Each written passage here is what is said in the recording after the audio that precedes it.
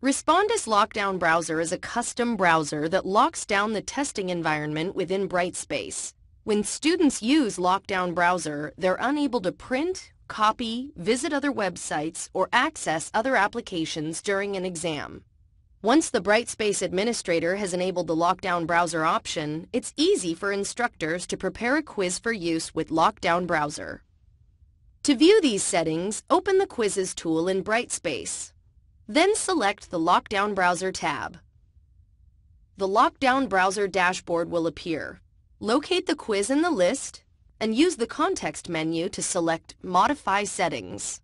Then enable the LockDown Browser setting. Select the second setting if you additionally want to require students to use LockDown Browser to view the quiz results. If a password is entered by the instructor, students will be prompted for it at the start of the quiz. Your institution may also have a license for Respondus Monitor, a companion product for LockDown Browser that uses a student's webcam to record the assessment session. If a webcam is being required, select that setting too. Full details on how to use Respondus Monitor are provided in a different video.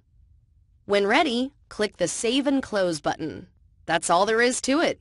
The settings are now enabled for the quiz and students will be required to use LockDown Browser to access it. Thanks for watching. To learn more about LockDown Browser, please contact your Respondus representative or go to www.respondus.com.